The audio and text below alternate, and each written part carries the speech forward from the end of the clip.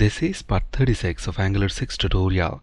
In this video, we'll discuss lazy loading Angular modules. At the moment, the sample application that we've been working with has got two modules, our root application module, app module, and our feature module, employee module. As you add more features to your application, you'll have more feature modules like reports module, admin module, etc.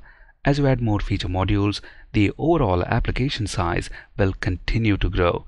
At some point, you will reach that tipping point where the application takes a very long time to load.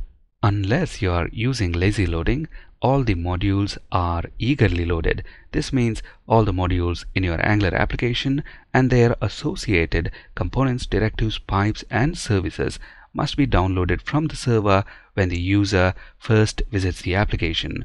So, depending on the number of modules in your application and the internet speed, this could take a significant amount of time and may very badly affect the end user experience. To address this problem, we use asynchronous routing, which loads feature modules like our employee module lazily on demand. This can significantly reduce the initial load time of your application. At the moment, both the modules in our Angular application, that is the root application module, app module, and our feature module, employee module, are eagerly loaded at the application load time. Now what we want to do is lazy load this employee module on demand. To lazy load an Angular module, our application must meet two requirements. Here's the first requirement. All the routes in the Angular module that we want to lazy load should have the same route prefix. We addressed this requirement in our previous video. Now, the module that we want to lazy load is this employee module. All the routes of this employee module are present in this employee routing module. Notice all these three routes have the same route prefix, employees. Here is our second requirement. The module that we want to lazy load should not be referenced in any other module. If it is referenced, then the module is eagerly loaded instead of lazy loading it. So if we take a look at our root application module, app module, notice our employee module that we want to lazy load is already referenced in this root module, app module. So this employee feature module is eagerly loaded. Let's actually prove this. At the moment, we are on the application home route. The browser developer tools are open. Let's click on the network tab and let's clear this traffic that we already have and reload the web page. Notice on the browser status bar, when we issued our first request, there is 4.3 MB of data downloaded from the server and there are 11 requests in total. Let's take a screenshot of this so we can compare it later. Now let's clear everything that we have under the network tab and navigate to the employees route. Keep in mind this employees route is present in our feature module, employee module that we want to lazy load. At the moment, the only request that is made to the server is this XML HTTP request to retrieve the list of these three employees. Notice we have not downloaded the employee module because the employee module and all its associated components, directives, pipes, and services are downloaded when we first visited the home route. So at the moment, our employee module is eagerly loaded. It's not loaded on demand when we first visit a route in our feature module, employee module. Now let's take a screenshot of this as well so we can compare it later when we lazy load our employee module. Now to be able to lazy load the employee module, our application should meet this second requirement. That is, the module that we want to lazy load should not be referenced in any other module. At the moment, our employee module is still referenced in our root application module, app module. So let's remove this reference and this reference within the app module. Now let's quickly verify if we have any other references to the employee module, and the easiest way to do that is to go to the employee module file, right click on the class and then select this option, find all references. Notice we don't have any other reference, so we are good. At this point, let's save all our changes and take a quick look at the browser. Notice now our home route works, but when we navigate to any of the employee feature module routes, we see the page not found component displayed. That's because our application at the moment doesn't know anything about our employee feature module and its associated routes.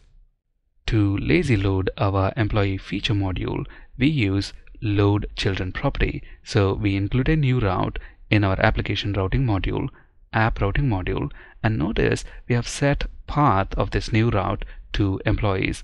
And if you remember, this employees is the route prefix that we have for all our employee feature module routes, and our employee feature module routes are present in employee routing module. Notice all these three routes have that same prefix, employees. So in this new route that lazy loads our employee module, we set the path to that common route prefix, employees, and the value for load children property is a string, and this string contains two parts.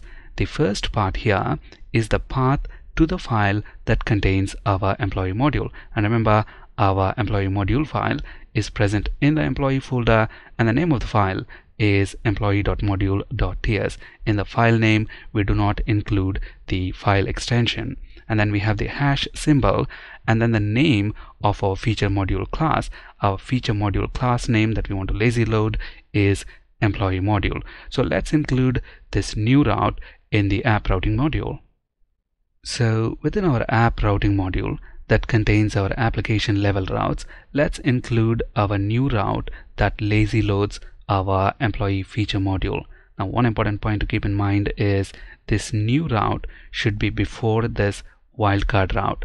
Otherwise, we'll never be able to get to the routes in our employee feature module, because this wildcard route matches all those routes, and we always see this page not found component template displayed. So let's move this new route to be before the wildcard route.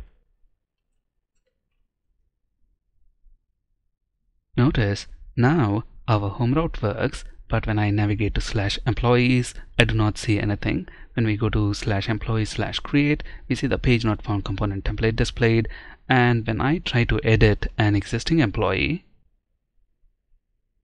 we again see the page not found component template displayed. Let's understand why our employee feature routes are not working. Notice in the app routing module, the path to our employee module is employees, and even in our employee routing module, the parent path for all these routes is employees. So to be able to get to this list employees component, for example, we should have employees twice in the URL, but at the moment we only have it once. So if we want to see the list of all employees, we should have employees/employees in the URL. There we go. Now we see the list of employees, but that's not what we want.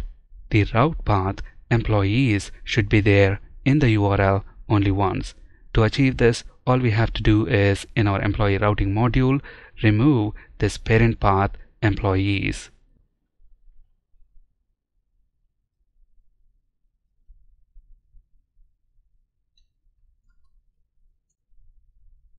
Notice now our home route works, our employees route works, edit route works, and create route also works.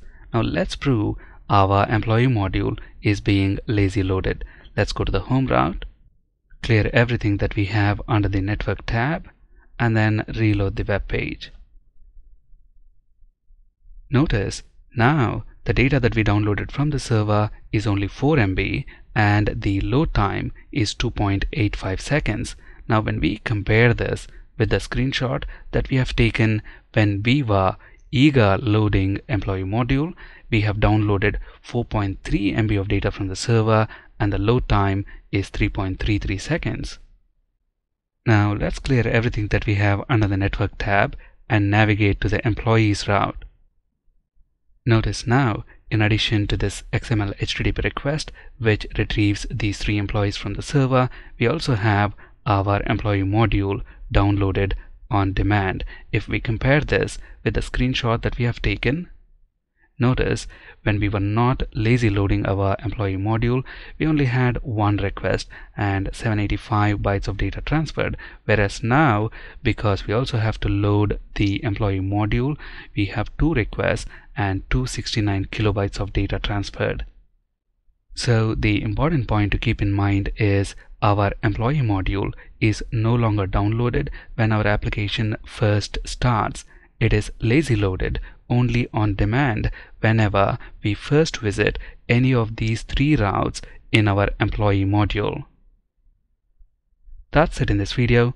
Thank you for watching and have a great day.